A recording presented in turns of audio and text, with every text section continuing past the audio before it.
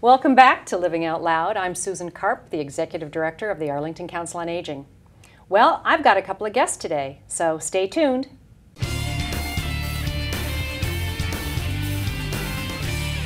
Welcome back. I've got Steve Cohn and Dylan Cohn here from Steady Watch. Steady Watch is an interesting idea that I'd like to share with you today. And my question before we start, have you ever wondered if there's somebody that would notice that you didn't get up out of bed on any given day? Steve, Dylan, welcome.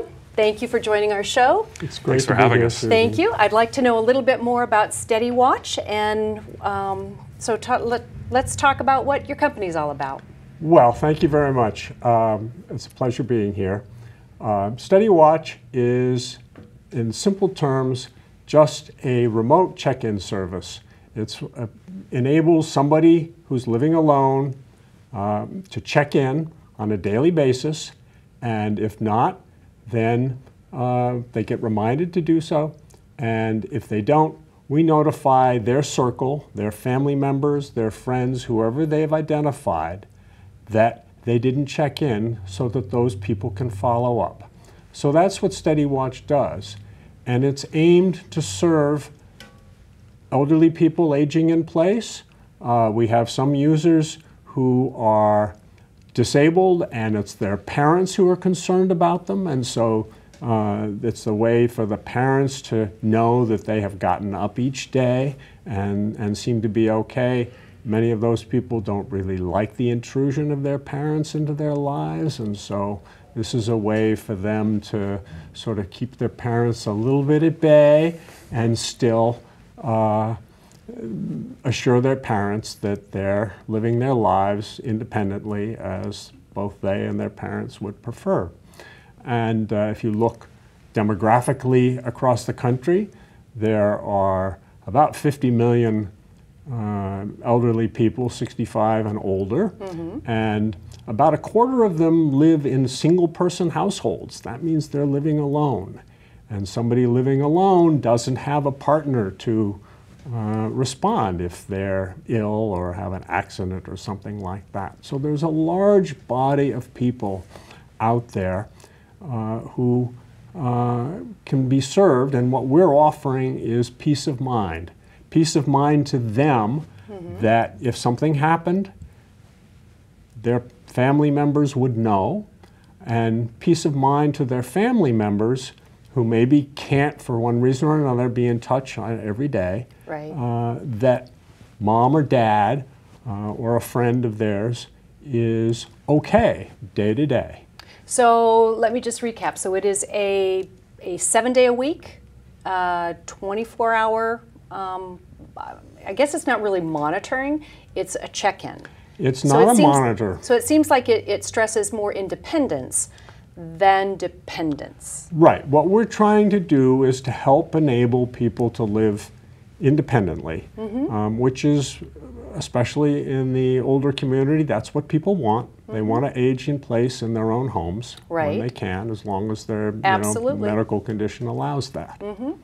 So how does this work? So it's a daily phone call that you're making or that they're making?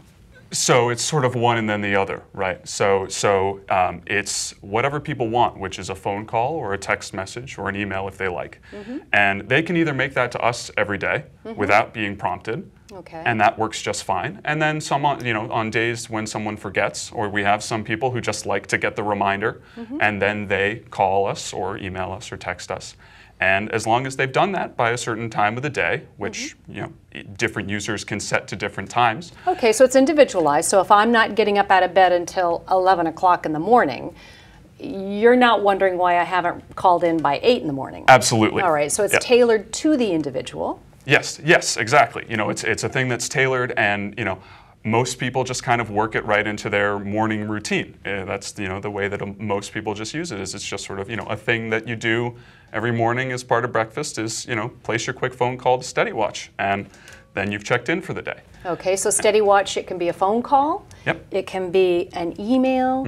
It could be a text message. Yep. So for those of you that don't have maybe cell phones that you're text messaging, it's just sending a message right on your, I'm using my thumbs, right on the phone. But a landline, somebody that still has their landline, can just give you a call in the morning. Absolutely. So they're calling you, you're not calling them. It's 7 days a week. They can choose their time. And you're right. I mean, when I asked the question in the beginning, who would know if you didn't get up out of bed? Well, for me, I still work. My office would probably say she's either hit traffic or she's done something. No, but it's interesting, though, because you don't really think about it. I mean, on this particular program, we've even had conversations about if you're not feeling well, does somebody else know? Because you can spiral very quickly when you're not feeling well. But let's take this back. So Arlington actually had a program a number of years ago called Arlington Cares Daily. And we still care daily, but the particular program that we were involved with was an automated phone call to the person's house. But we only had 24 available slots, so it was fairly limiting. And we couldn't, for the money, we couldn't reach more than 24 people. So that's not a program that we were able to continue. And certainly our office as the Council on Aging oftentimes gets inquiries about things like Lifeline. So, or some product as such where you wear a necklace or a wrist or a wristband or something. So for your company, you don't wear anything. So one of the key strategies that Dylan and I pursued when we were developing the underlying technology was to avoid having to force anybody to use or learn anything new. Okay. So the underlying assumption is that they probably have a telephone of some sort. Correct. Either it's a landline, which won't do text, or Right. it's a cell phone that does do text, although there are plenty of people with cell phones who aren't that comfortable doing text. So Right, it seems a little foreign to some. So, but in any case, and I wanted to add to what Dylan said, it's a mix and match. So in fact, you could, if you're the person living alone, you could check in one day using a phone call and the next day telephone from a different phone, as long as you've registered those phones with us. Okay. So if you sometimes visit somebody else and you're using their phone, some days you could use email, some days you could use text. So it's a mix and match, and we have customers who can still check in when they go on the road. When they go traveling, they can check in from their new locations. Okay, so that made me think through a little bit more. So does this program or product that you have, can you stop and start? So for example, if you are away either visiting family or you're on an African safari or you're in Nashville doing something fun, you can stop it for that time period and then start it up? Yep. Absolutely. Okay, so Absolutely. they don't. So in essence, when you're on vacation or with your family, you don't have to have this check-in. Right. Okay, so that is a really nice feature. Sometimes we found that with the other program that we had, that when people were away, that they might forget to let us know. So we would be doing well-being checks on somebody who's actually with their family or off doing something. So well, and you don't even if you think of the group where you have the person living alone and then their circle of supporters. Yeah. When you suspend the service, the system notifies all the supporters that it got suspended, so they know, if you as the person checking in, you don't have to contact everybody and say, hey, I'm going on a trip, or I'm going to spend 3 days in the hospital, or something like that. Yeah. And then we can put it in a state so that it stays quiet, no reminders, no alerts, until the person then checks in. So they have complete control over when it starts up again. Okay. As soon as they check in, then it reaches out to all the circle of supporters and says, we just received a check-in, we're back on. Okay. And now you know that you're back to the sort of the We've tried to make it as simple to use as possible. Right. Now with Steady Watch, if there's a trigger that someone doesn't call in, So you're then reaching out to the individuals that let's say, client, all right? We can call them senior, but they're your client. You would be reaching out to their, what I'm going to say is emergency contact. You can say circle of friends, circle of family, but it's really their emergency contact. So then that's their step then to contact the local police for a well-being check. That's exactly right. Okay. All right, I've got that. And well, and also in the middle there, you know, you described the Arlington Cares Daily thing and it making automated calls out. We do that in the middle between those two things, right? So someone can check in with us and that would be it for the day, but then before we get in touch with their emergency contacts, as you call them, we call them supporters, but you know, all means the same thing. Yeah. We get, you know, we'll call them and make sure, hey, you know, did you just forget today? Which everyone who's using it forgets every once in a while. So it is the same process of we still sort of reach out to you first before we get in touch with your loved ones or your emergency contacts or Right, whoever. because honestly, folks are a little intimidated by the prospect of a well-being check. Number one, my neighbors will see the police car. You also get into, you know, what if I forgot to tell you and I'm just at the doctor's and they break down my door, because the police aren't going to be paying for your door. They're doing their job for a well-being check. So, you know, we've had a lot of conversations about this over the years. But now let me ask you, your company is how old? A couple of years. A couple of years. Yeah. So how did you get involved with this? Well, this goes back to 2006, 2007. It was a few years after my father had died. And my mother, who had two beloved dogs, had moved into a new neighborhood. So she wasn't well connected yet in her neighborhood. Yeah. And her concern was that something could happen to her and that her dogs would suffer. And so I was, you know, my background is high tech. I was busy working on a different startup at that time. And we agreed, she'd been a teacher, she knew how to use email, that she would just send me an email every day. And that email said, I'm okay. That's all it said. Got spelled differently every day, but anyway. Yeah, you know what? Doesn't matter. It's a point of contact. And that worked very well. Yeah. And in fact, we ran it until about 2016. And she's now, and the reason we stopped was that she moved into a continuous care retirement facility, and they have a little doorbell on the inside of the door of her little suite. And their rule is that she has to get up and push that button by 10 a.m. every morning, and if they don't, they're going to track her. If she doesn't, then they will track her down and find out why not. So they're doing the same thing. Right. And So she doesn't need that piece. Well, and also you forgot the one bit of the story, which is that it worked well until it sort of wasn't working well, which is that it was a daily email and it became such a routine of receiving that email and just filing it away that it was no longer registering as a thing that he was doing every day, right? So it was this thing where it's such a routine that you don't even know whether it's happened anymore, right? It's one of those things that you know, that you just, it becomes sort of a background thing that you do. And so it became the thing where he could go days or even a week and sort of not really know whether, you know, my grandmother had checked in with him. And that was the realization that, wow, you know, this is something that internet technologies, that the kind of thing that he spent his career doing, are really good at, right? They don't slip up. And so humans, you know, we're much better at, something has happened, I have to do something now because this is a pretty rare thing that happens. Right. Versus this thing happens all the time and I have to know when it doesn't. And so that's sort of the founding, you know, the flipping of the script that was the creation of StudyWatch. So I have to ask, where are the dogs?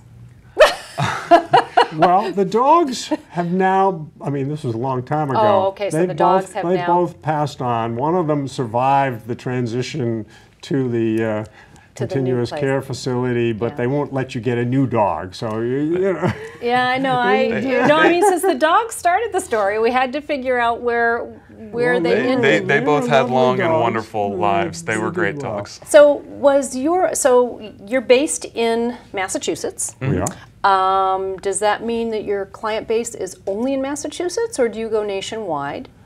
So this is a nationwide service. It is, after all, just telecommunications and computer services. And we have customers in as far as Wisconsin and Florida. So and Canada. In Canada. So it's pretty far and wide. Well, because when you take a look at it, even those that, so we started the program by talking about people that are living by themselves. But we also have a lot of situations where people, because I kind of wanted to get back to, who could benefit from this. Oftentimes, if a senior might be living with their family members, and that family member goes to work, let's say they leave at 6 in the morning, mom or dad or aunt or uncle, typically isn't awake when they leave, they would still benefit from something like this because, it could be a long time between when somebody leaves for work in the morning and returns for something to go on. That's an excellent point. And because you can choose the sort of the time window in which you're expected to check in, you can adjust that for that kind of situation. Right, and we also have adult children that don't live in the same community. So for example, my father, and I use him as an example, and he always wants to know if he gets any revenue out of this discussion, and I remind him, no, he doesn't. But my father, until recently, lived in California, and now has made a decision to move to Tucson, which is closer to my sister, but he's still in an independent, he's in a continuing care property, although he has the independent cottage. So I used to have a deal, because I didn't know something like this, and my father at 90, I am not going to wear a necklace, Suze, I'm not going to, I don't need that. So there was every objection in the world to using anything else. My mother died 6 years ago. So we had there was an app, Friends Finding Friends. So I did that for a while. So I could, I would call him every day when I left because of the time difference. So there's a lot of variables that come into play with how we reach out to our loved ones. It's not that we don't want to. I had a 3-hour time difference. If I didn't really catch him on my way home for my hour commute, there was a pretty good chance between going for a walk or going to the gym or just getting home and doing, that I may have missed like a daily phone call. So that app worked for a while until he figured out how to dismantle it. I don't know how that happened because we teach him how to do these things. And so now I do that if I'm calling and I don't get him, now we've taught him how to text, so I text him, and if he doesn't, he has to respond. Because there was a time that he, in his period of being by himself and learning how to be by himself, he became active. And there was a 3-day period. I mean, I'm calling my sister, I'm calling my brother. Now, you might have said, well, why didn't you call the police? And I'm like, I don't know why. It was just something like I didn't think. So I went through my old emails because he's notorious for sending these awful, repetitive forwards that he gets from his group of friends. And I tracked someone down, and I had them, I'm like, have you seen my dad? And he's like, well, I played golf with him the other day, right?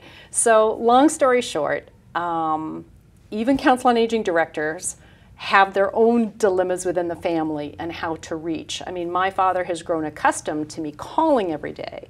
So if I don't call, now the tables have turned. He thinks something has happened to me. And then he starts calling my adult children, who all live in different states. So, maybe you could use Steady Watch. I see a cascade for him. response. No. So it's just interesting how we as individuals, adult children, and certainly coming up on the holidays, there's always family discussions about how you shouldn't do this and how you shouldn't do that. And I always say, well, if you've made it to like 80 or like my dad 90, you kind of have some coping strategies to get through. And it's not that I would feel guilty if I didn't, it's my own decision to make a phone call to my father every day. And I probably did that once my mother died, because when you have a long-term spouse or long-term relationship that ends, divorce or death, you're at greatest risk for death yourself the first 12 months. Yeah. So I've known that for years, and so when I have an elderly family member that has been in a long-term relationship, that's just something I automatically kick in and do. But this kind of thing, I can see where, you know, it helps with the independence. It's a safety net. And it's not for everyone, because there are people, like if my father had remained in his home on the golf course, it would have been necessary for him to really think about like a lifeline, one of those products, because he lived by himself. Even though he was socially engaged, he wasn't necessarily socially engaged every day. My father does not have any chronic illness, so at 90, he's in a really good category, but he is one of the rare birds. So if you're listening, Dad, I'm saying you're a rare bird. But yet, on the other hand, something like this, it's, as you said, you wake up in the morning, you make your phone call, your email, your text message, if you're doing it, and then from that, you send out, what is a notification to the family, like when you check in? So, go ahead. Well, sure. So when you do check in, we don't send anything to everyone else, right? It's only when you don't check in that your family gets notified, right? So it lets them know that no news really is good news. Okay. And so you brought up a couple of really good points with the story of your father on the golf course. And there are a couple things there with products like lifelines, which is that those are really important for folks who are independent and at a point where there is a very high risk. But actually, there are a couple of ways that we are also valuable in that situation, which is there are some folks for whom the costs of those products are going to be somewhat prohibitive, and we have from the get-go tried to build this thing to be at the far other end of the spectrum as far as cost goes.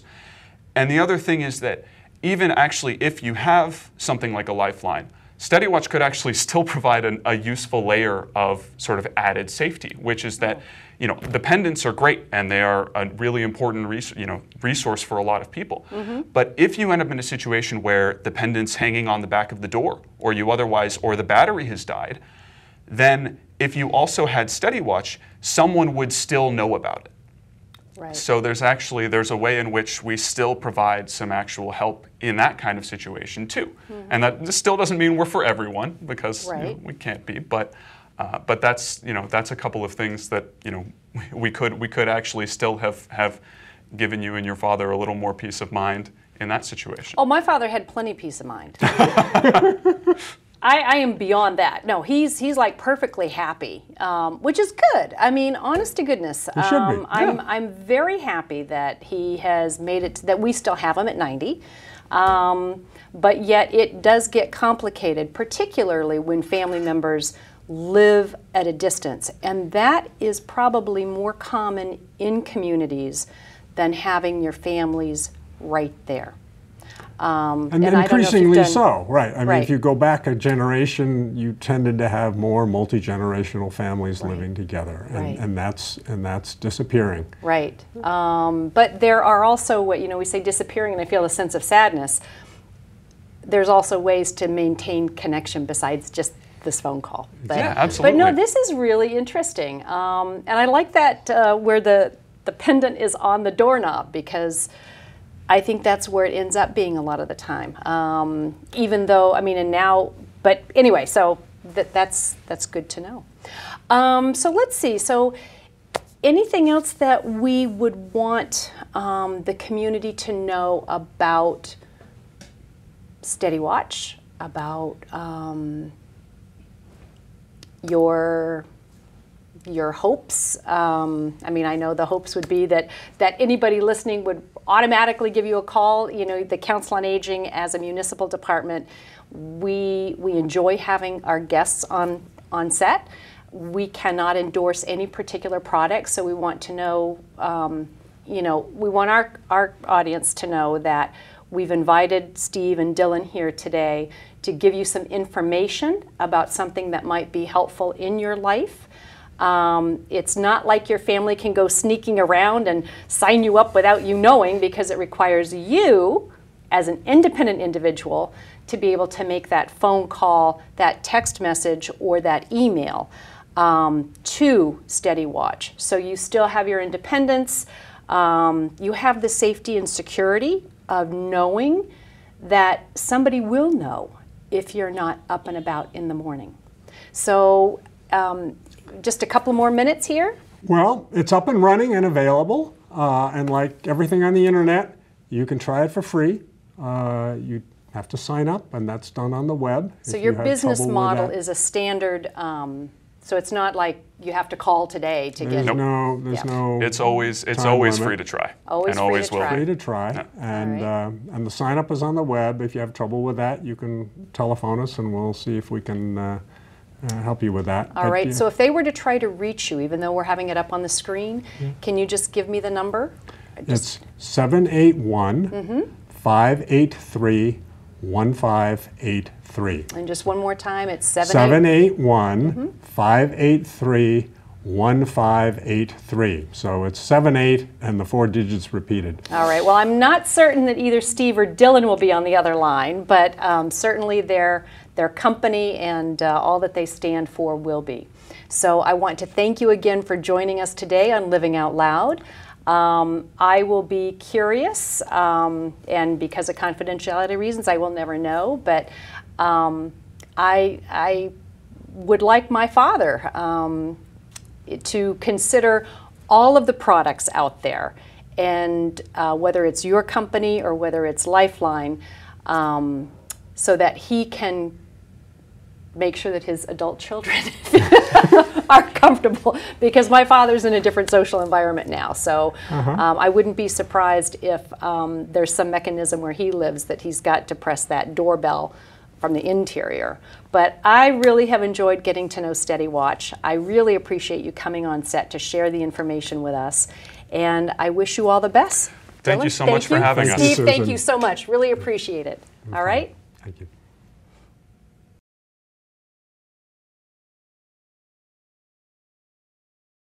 There's just one more thing I'd like to talk to you about today, and this is also for your independence. So fuel assistance began November 1st, and it runs through April 30th. So certainly with snowflakes in the forecast, I want to remind you that even though your heating bills aren't high right now, they potentially will grow as the season goes on. So give our office a call at 781-316-3400. I'd like you to ask for a fuel assistant appointment. And the deliverable fuels like oil and propane are priority first for fuel assistance, and then we roll into other means for heating assistance.